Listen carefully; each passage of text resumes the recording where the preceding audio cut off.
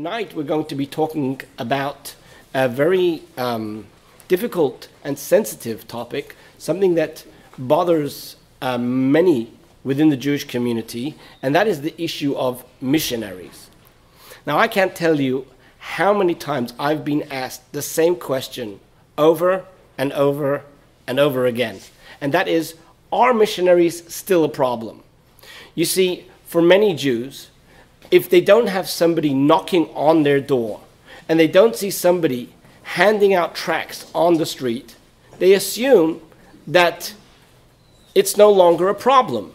And furthermore, when it comes to people's own immediate circle of friends, if they don't know somebody who is currently in there and causing a stir, then obviously it's not a problem. What happens is we tend to project our experience and generalize it out into the wider population. And so we assume if I haven't been accosted by a missionary, then really it's not a problem. And the presentation tonight is here to, number one, explain a little bit about the missionaries and their passion and their obsession to go out and evangelize, not just the Jewish people, but the whole world. Then to look specifically at why they do target the Jews in a special way. And then to speak a little bit about how things have shifted from the way missionaries have been doing things in the past to the way they're doing it today. So let's get started. Before we talk about missionaries, it's important to know who we're talking about, because clearly not every Christian is out to convert Jews.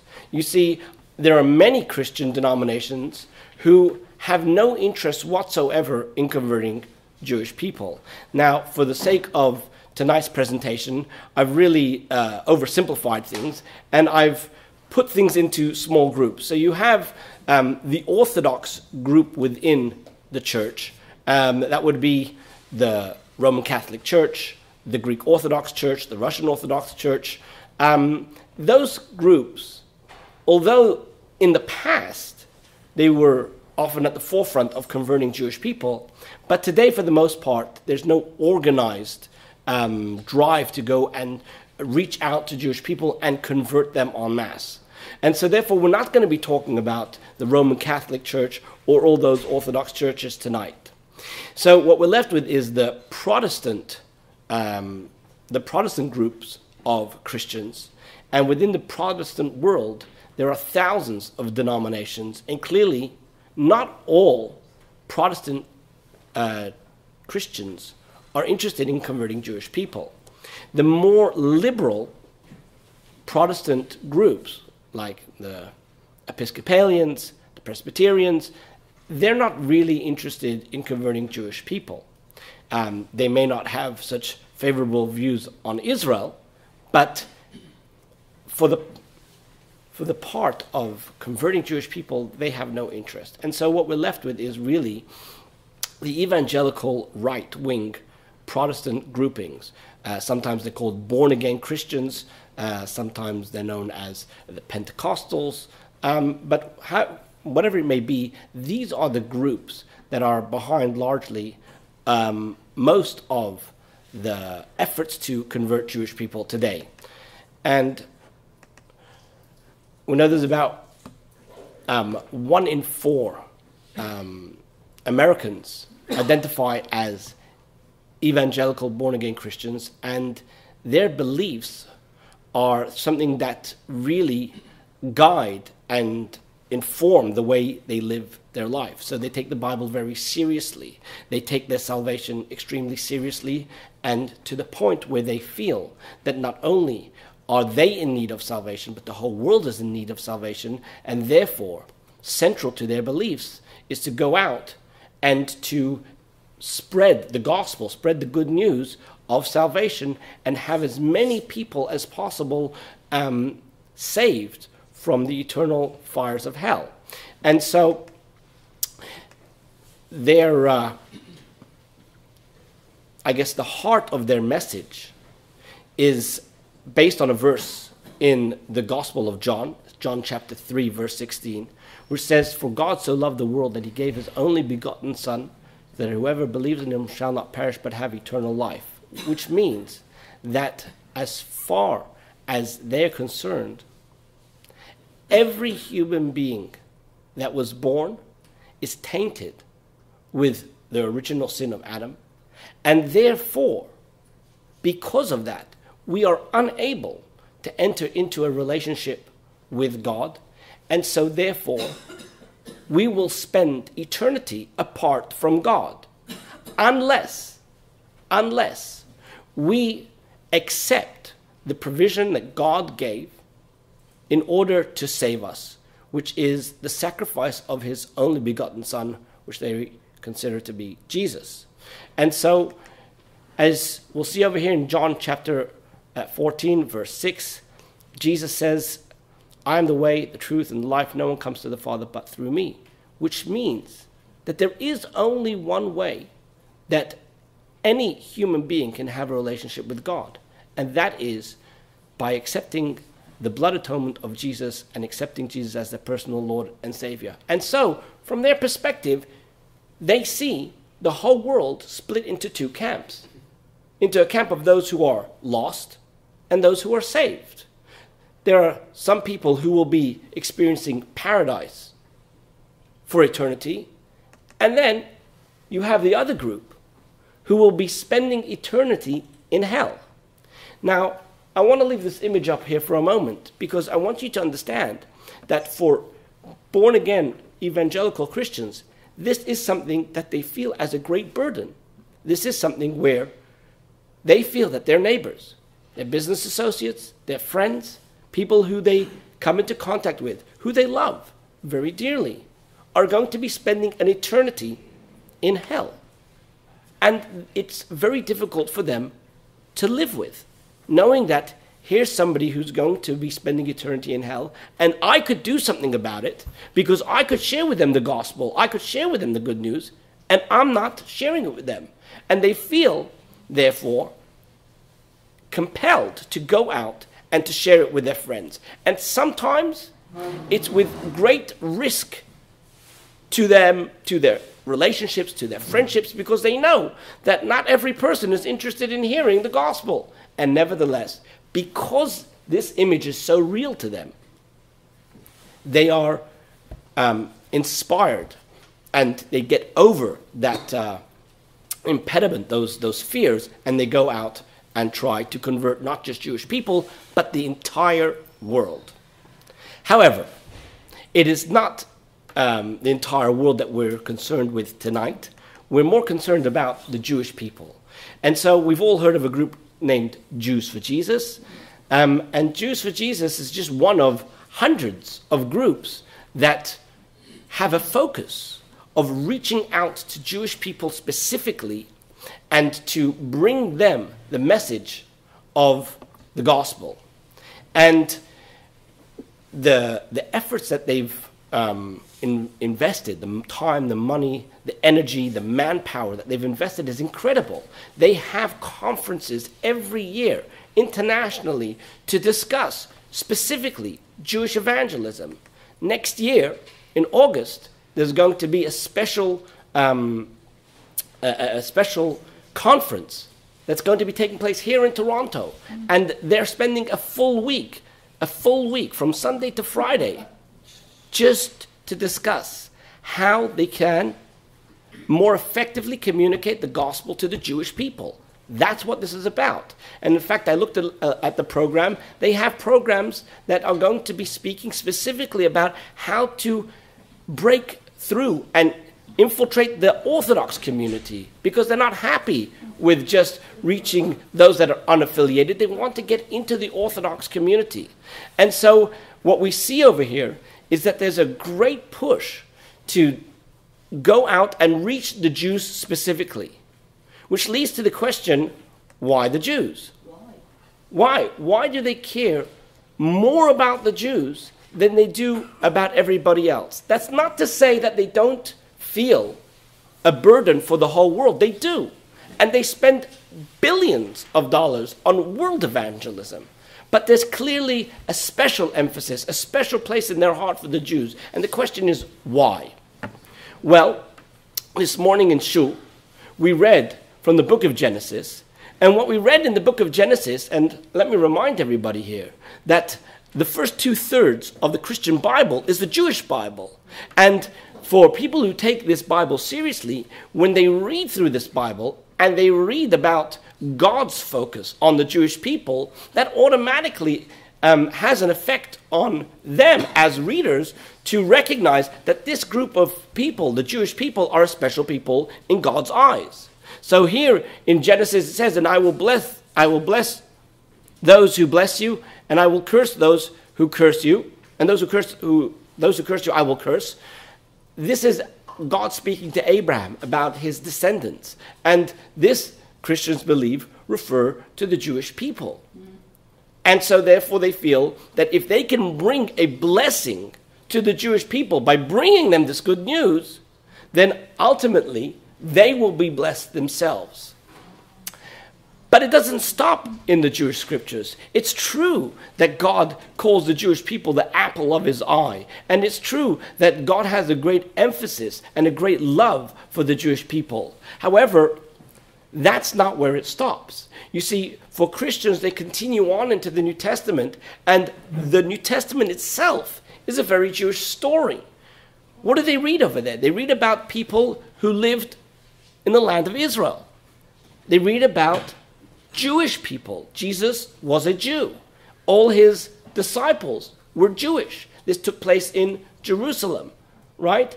And what happened when Jesus came and he was preaching, he told his disciples that he was sent only to the lost sheep of the house of Israel. This over here is a story about a Canaanite woman who came to Jesus. She had heard that he does many miracles, and she had a daughter that was sick, and she says to Jesus, please heal my daughter.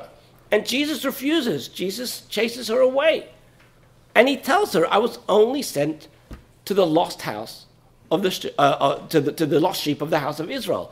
And so therefore, when Christians read this, they understand a certain degree of importance and preference that Jesus gives to the Jewish people, to his people. And then likewise, we're told that Jesus told his disciples not to go to the Samaritans, but rather they should go to the lost sheep of the house of Israel. And so when the apostles were being sent out throughout the land of Israel to go and spread the message of Jesus, Jesus had sent them first to the Jews.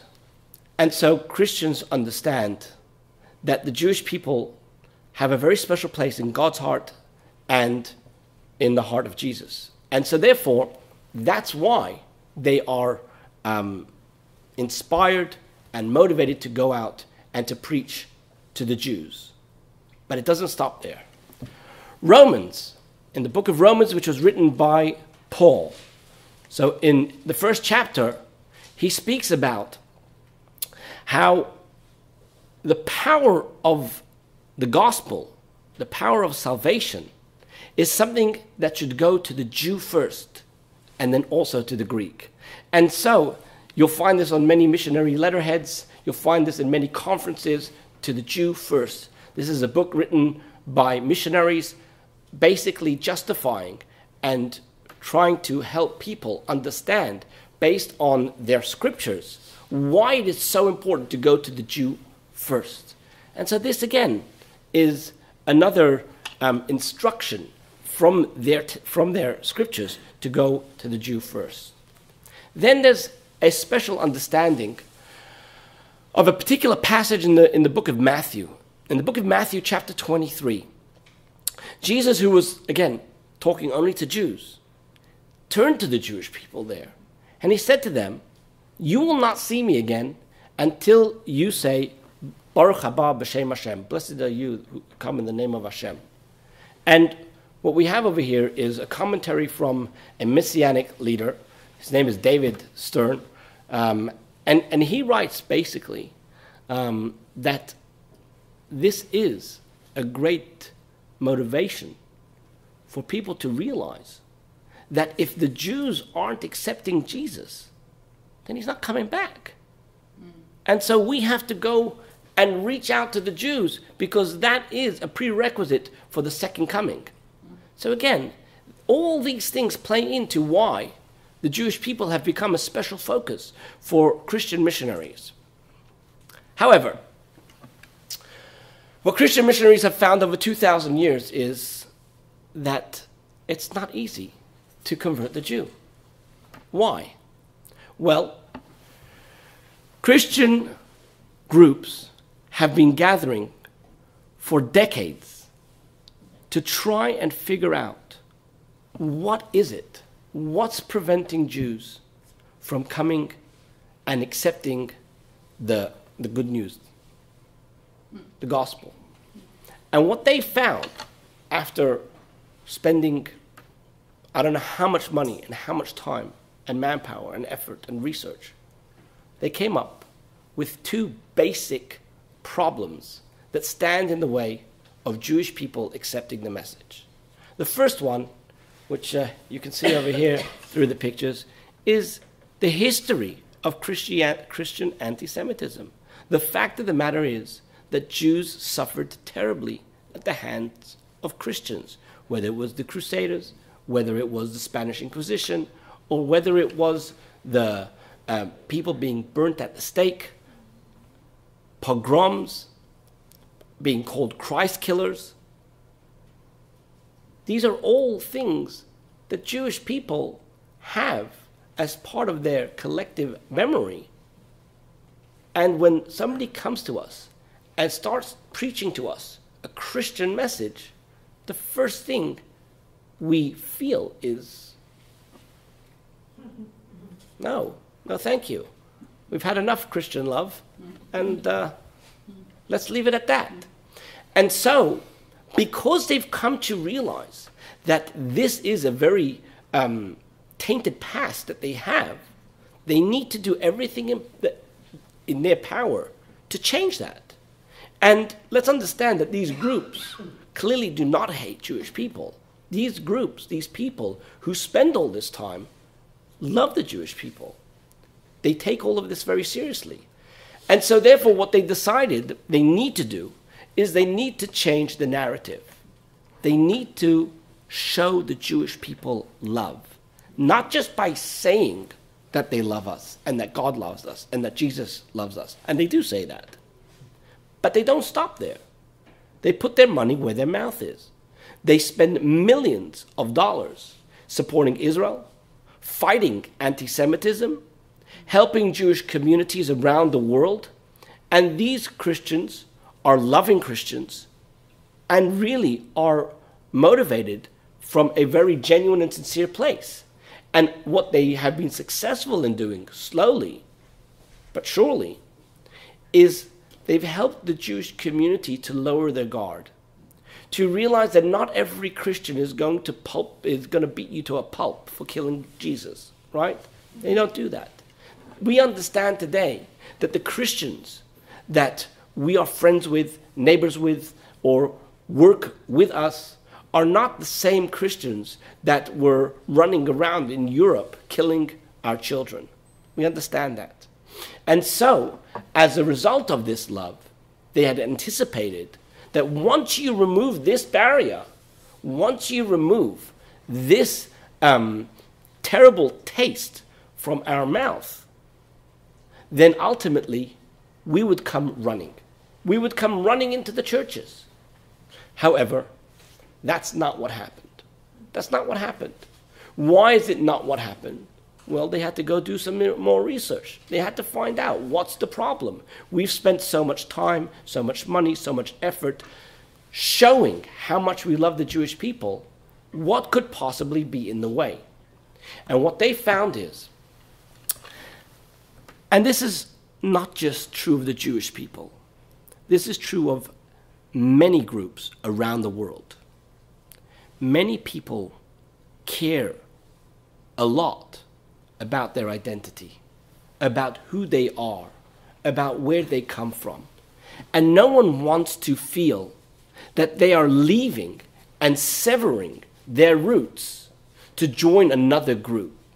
And so if somebody has Chinese ancestry, they're not interested in being told, you're no longer Chinese, now you're Canadian. No one wants to hear that you're no longer a Jew, now you're a Christian. I recently heard a story about a girl here in Toronto, a Jewish girl, who the missionaries managed to get her to convert to Christianity and to embrace Jesus. She came to a group setting, and the pastor introduced her and said, here is so-and-so. She's no longer a Jew. Now she's a Christian. That alone got her to leave Christianity. She just dropped it right there. Because nobody wants to feel that they are giving up their identity. Our Jewish identity is very much a part of who we are, and no one wants to give that up. And so, what they have realized is they need to be able to communicate the gospel, communicate their message in a way that allows for Jewish people to remain Jewish and still embrace their message.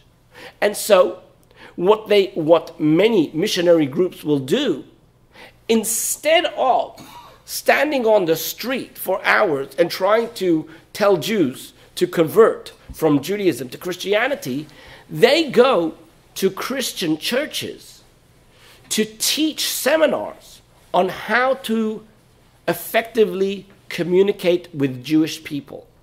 They did a recent study, and they found that the majority of Jewish people who have embraced the Christian message did so because a friend told them the gospel. It was a friend that introduced them, not a missionary, not a Christian church. And so, therefore, what they do is they go around and they speak to millions of evangelical Christians, and they talk to them, number one, about the importance of sharing their message with their friends and their neighbors, and teaching them how to do it. And so what I have over here is a clip of a missionary in Australia who was giving practical tips to the audience on what to do and how to be a witness to Jewish friends. So I'll play this for a minute. It's just a short clip. I want to give you some practical tips on witnessing to a Jewish friend. The first one, of course, is be a friend. The far most effective way of witnessing to a Jewish person is to develop a true and honest relationship with him or her. But don't befriend a Jewish person merely to get them saved. They will sense that and think that you're trying to use them as a trophy of some kind. And let your friendship and love be genuine, and it shouldn't rise and fall on the friend's response to the gospel. You need to be consistent, and that's important. The second thing is be a credible witness. As you witness to your Jewish friend, you need to be a credible witness to the life-changing reality of the Messiah in your own life. This is not so much what you say, but how you live, as I said earlier, demonstrating the Messiah lives in and through you. Remember that your life speaks so much more than your words. Now, this is part of a much longer presentation in which he goes through a whole list of things that they should be sensitive about, including what to say and what not to say. In fact, they developed what they call a communications card, where this communication card tells you about what to say and what not to say. So, for example, don't say Christ Jesus. Why? Because for Jewish people, that's irritating. Nobody wants to hear those words. So speak about the Messiah, Yeshua, right? And things of this nature. And by doing so, what they hope to do is to make this pill easier to swallow. And so, as a result of this, what they basically do is they repackage Christianity as being something very Jewish. They use Jewish terminology, they use Jewish artifacts, the menorah, and so on and so forth. They'll wear a talis, they'll put on a yarmulke, all these things to be able to make this something that Jewish people feel comfortable with. And so, what ultimately has happened is that over the past 20 to 30 years, these missionary groups have been more successful than they've been over the past 1900 years. Because, let's remember, for most of our history over the past 2,000 years, the Jewish people have been segregated out of mainstream communities. And therefore, we've kept to ourselves, willfully or not. And we have ultimately been shielded from all the challenges that being emancipated brings with it. All the challenges of assimilation, all these different things that we currently are experiencing in our world. And so what's happening in the world today is that you have millions of Christians who genuinely love Jewish people. They want to open their hearts and homes to Jewish people, and they want to be there where Jewish people need them. So what I'm going to show you now is, this is a guy named Gal Levy. Gal Levy is a guy who I met when I was first joining Jews for Judaism about 2005 and 2006. What happened was he is an Israeli young man who had just finished the army, and he went traveling like many Israeli young boys and girls do after the army. They go around, they go to Thailand, they go to Asia, they go to Australia, they go to New Zealand, they go all over the place, and many of them are looking for answers, they're looking for spirituality, they want to find themselves, and many of them end up in ashrams. But, as you can imagine, these travels aren't cheap, and especially if you're looking for accommodation and food, etc. And so what happened is, about 14, 15 years ago, maybe a bit longer, there was a guy who was warmly embraced by an evangelical couple. They showed him a lot of hospitality, a lot of kindness, and they ultimately were able to witness to him, and they were able to bring him over to a belief in Jesus. And he realized that what they have done for him is something that could be done for so many others. And he started an organization called HIT. HIT is an acronym for Hosting Israeli Travelers. And they have a whole system where you sign up, and by signing up, you get the addresses and the information of all these Christian families throughout the islands of New Zealand that are willing to host you for either a nominal fee, $5 a night, or for free. And these Israelis know that these are Christians, and they know that some of these Christians may talk to them about their faith in Jesus, but Israelis don't care. It's like, whatever. Let them say whatever they want. It's a cheaper accommodation for me. I'll take it. And so what happens then is that a percentage of them ultimately start asking themselves questions. And they ask these host questions. And these hosts, they have for them a Brit HaChadashah in Hebrew, so that they can read the New Testament in Hebrew. And they start reading the Gospels in Hebrew, and they start reading about Jewish people in there. And slowly but surely, they're sucked in. And this guy, Gal Levy, was baptized in Australia. What happened was, after he spent his time in New Zealand, and these Christian hosts had shared the gospel with him, they connected him with Jews for Jesus in Sydney, became a volunteer there. Ultimately, he was baptized in Bronte Beach over here, and I spent many, many hours with him. I unfortunately was not successful in taking him out. And today, he has a whole organization in Israel where he's training other young Israelis to go out and to get more people to believe in Jesus. So I want to read something to you today. This is from an article that was written about this hosting Israeli travelers. He says, I'm just going to read as follows. It goes like this. There's no better way to show love and support than by inviting people to stay with you. This is especially true with the Jewish people who for 2,000 years have suffered so much hatred and persecution. Omri Jakubowicz, founder of the hit Hosting Israeli Travelers, told Israel Today. This simple act opens so many doors to be able to witness to the Jewish people. As the famous saying goes, no one cares how much you know until they know how much you care. He goes on to say, the Israeli traveler make use of hit to save money, but once they've been hosted, they come to love and appreciate the experience they have with our hosts. 90% of the Israelis enjoy 90% of their hosts and vice versa. And many stay in close contact for years after. The goal, of course, is to reach these Israelis with the gospel and love of Yeshua Jesus, an opportunity to plant a seed that will hopefully grow in the future. For some, the close encounter with loving Christians causes a more immediate spiritual awakening. Such was the case with Gal Lavi, this guy, who told us that while he had indeed made use of hit for the financial savings, he walked away with something far more valuable. I had a lot of friends who went to New Zealand ahead of me and told me I could save money and make use of these great accommodations, Lavi recounted. They also mentioned that some of the hosts might talk about Jesus and their love for Israel, but not to worry about that.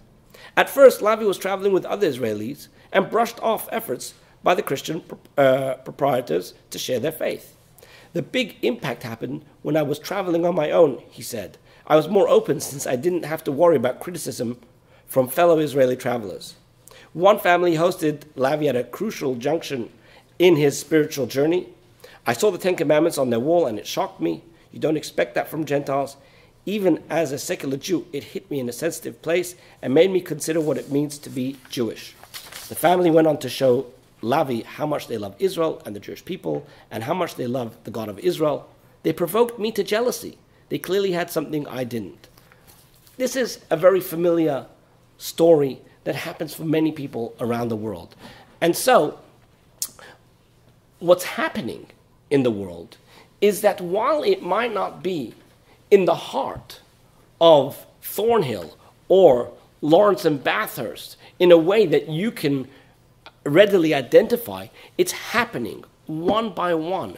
People are being touched by loving, sincere Christians, and these people are being caught by the missionaries.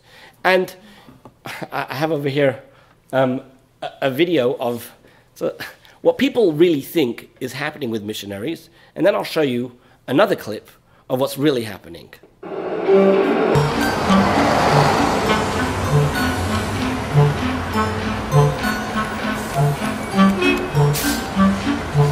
Hi, how are you? Thank you. Can I ask you a question? Hello there. Good afternoon. What is that for? We are a group of Jews who believe in Jesus. Jews and Jesus. Yes, after all, Jesus was a Jew, wasn't he? I think your head needs examining. Yes? Yeah. Why is that? It's all rubbish superstition. But tell you me. fight the Muslims and the Muslims fight you, all that for something. A stupid man some 20,000 years ago. Let me tell you. Of course, the majority of Jewish people, they don't believe that Jesus is who he says he is. Let me say, I'm here to talk about Jesus Christ, you No, see. Jesus Christ was, to begin with, was a bastard. Are you talking about the same Jesus Christ or a different Jesus Christ? I must be talking Because about a different one. There are two. One of them was the son of Mary, who was a bastard, illegitimate, and the other one hasn't come. Hi. There's many people walking around who aren't ready to hear about God. But in that, there are some who are, and they're the people that we're looking to speak to. So many Jewish people think that that's the experience that Jews or Jesus has all the time, and don't worry about them, nobody takes them seriously. That's what we think is really happening, and that's what we think is the extent of what's going on.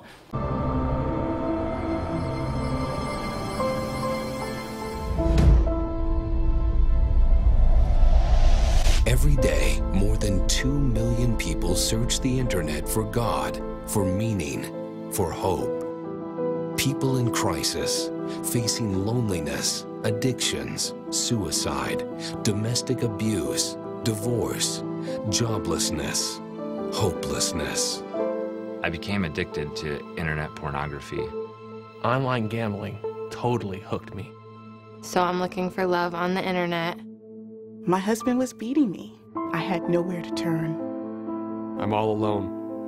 I have no family, no friends. And when I got home, I had lost my job, and now I'm desperate. I can't get thoughts of suicide out of my mind. I'm searching for anything to fill the emptiness inside. 76 million Americans say they have no one they can confide in. With nowhere to turn, people in astonishing numbers worldwide are turning to the internet, trying to fill the emptiness inside. The internet is becoming the leading battlefront for the hearts and minds of men, women, and young people. We need to be there to meet them at their crossroads when they are most ready to listen. We're harnessing the power of the internet, opening the widest possible door for the spread of the gospel in the 21st century. We're sharing the good news, seeing people come to Jesus, and making disciples on a global scale we never imagined possible. Right now, the destiny of millions of lives, for good or for evil, will be determined by the moral and spiritual choices made here in the search window of their computer.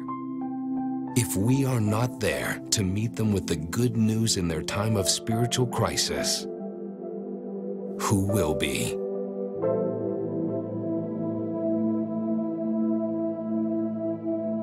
There are 694 million internet users worldwide.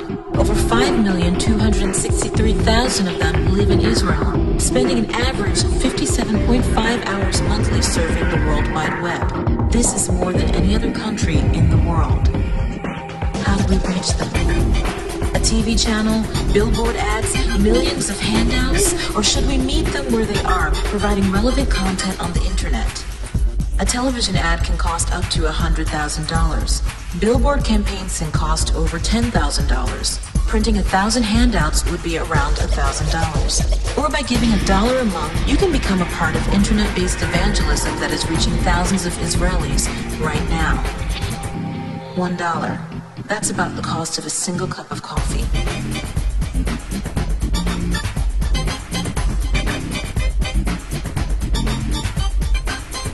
What you see is that many organizations have realized that the battleground for people's souls is no longer on the street. It's not in the coffee shop. It's on the internet.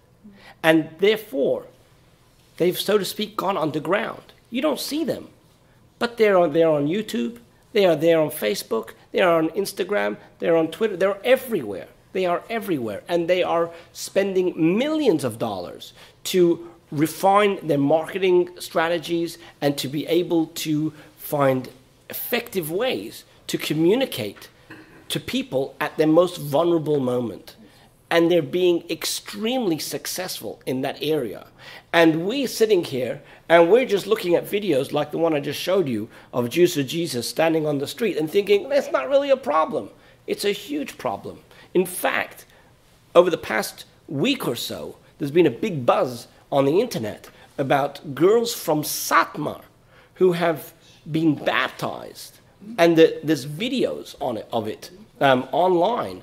They're claiming that there's 4 girls that have been baptized. I've heard numbers much higher. But this is happening in a very serious way. And a lot of it is due to the influence of the internet or the accessibility that the internet provides. And while when I grew up, there was no internet. And so the only way to hear it was either if you had a TV or if you met a Christian missionary. Now, no Christian missionary was really coming near us, and we didn't have a TV. And so we were very much protected. But today, every kid's got a phone. And all they need to do is sit in the bathroom or go somewhere private and just watch it. They don't have to worry about anybody else, and they can think about these issues for themselves. It's not a bad thing to think about these issues for yourself, but what's happened is that the missionaries have really produced alluring types of ads which people readily identify with, and they go running into their arms. I have special announcements for you about a mega church called Hillsong. Has anybody here heard of Hillsong? Hillsong is a mega church which was started in Australia. And this is a Pentecostal church. And they have about 40,000 people going through their church on a weekend. This is 95% attended by people under the age of 30. Okay? This is a hip place for them to go. This is where they go out on a date. This is where they go and socialize. And it's coming to Canada.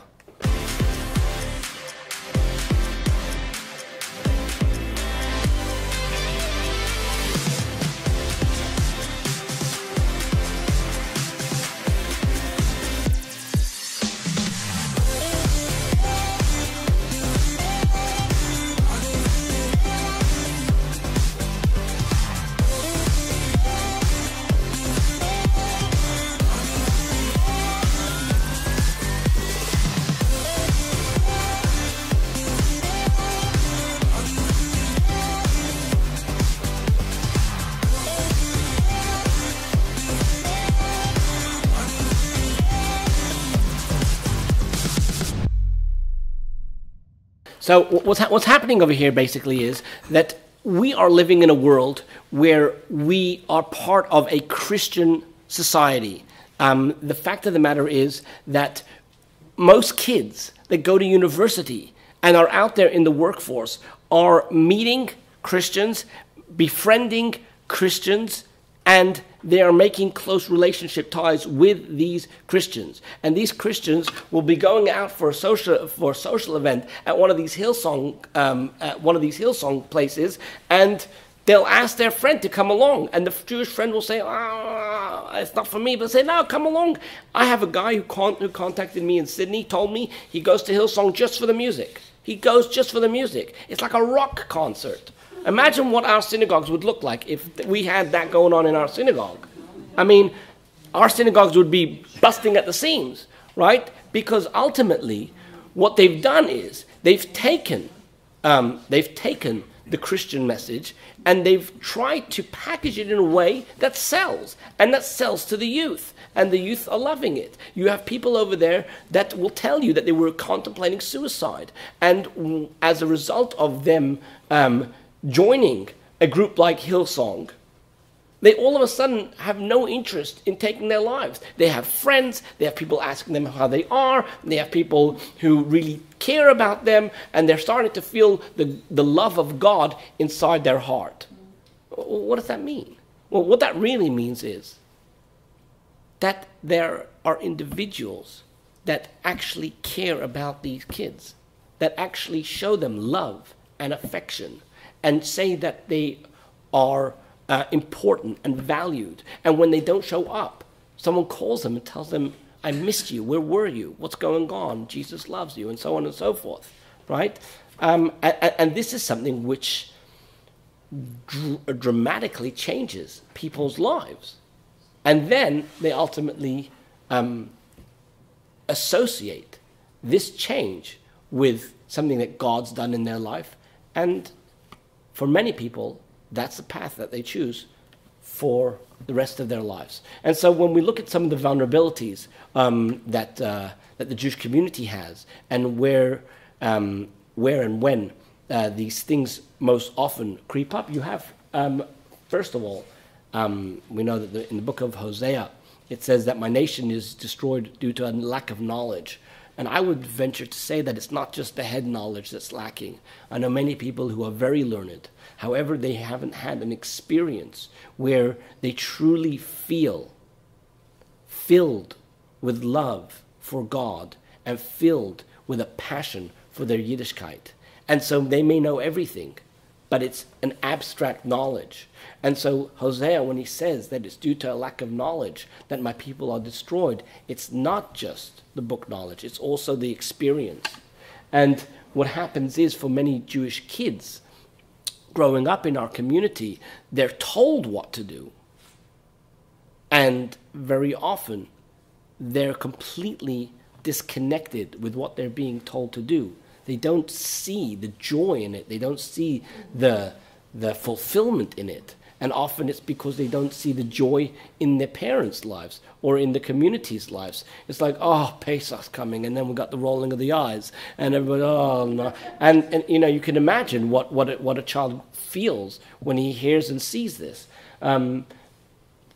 Another big issue, this is a very big issue, is the interpersonal challenges within our communities. So, for example, if there is a problem in the family setting, meaning with the family relationships and the dynamics that happen within a family. Sometimes the father's angry, sometimes he's abusive, sometimes the mother is neglective, and so on. These things have a tremendous impact on the children, and so therefore they'll go running to the first open arm that is willing to embrace them unconditionally. And so this is a big issue that the Jewish community has a lot to work on. Then you have crisis and transition. Remember, every child that goes out of school and enters into university, enters into college, that is a transition. They're going from a safe environment where they have friends and family to support them, and now they're going into the big world out there with no one. And so therefore that in itself is a crisis. And sometimes they have a breakup with a girlfriend or they have a loss in their family. This becomes a transition and a crisis point, and Christian missionaries are there to help them.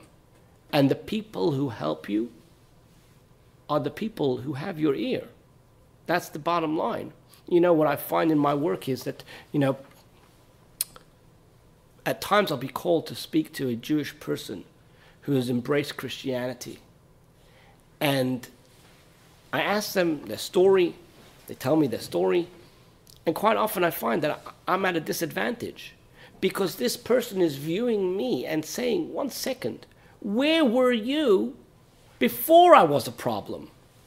No one paid any attention to me when I was doing everything right. Nobody paid any attention to me when I wasn't this big quote-unquote problem case. I don't want to talk to you now. I don't want to talk to you now that I've got my life sorted out. Other people came in. Other people helped me out. Too late. You know, too little, too late. And so we have to really make a reckoning within ourselves.